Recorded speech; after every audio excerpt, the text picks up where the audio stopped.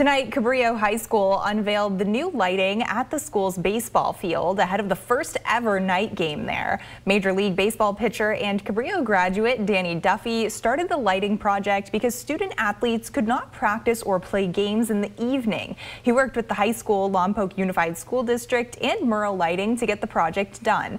Duffy promised up a $1.5 million fund for the project, and high school officials say that was a 3-year process to get the lights up. Danny Duffy last pitched in the major in 2021 for the Kansas City Royals and is now a member of the Texas Rangers, signed to a minor league deal. This is a great opportunity not only for this year, but for years to come. It's awesome. There's very few teams in this area that get to have lights at a high school level. So it opens up opportunities for night games if needed. If there's rain, we can have tournaments, and it's just fun, big league experience. Kids love it. High school officials say it was a 3-year process to get those lights up, and Danny Duffy last pitched in the majors in 2021 for the Kansas City Royals and is now a member of the Texas Rangers.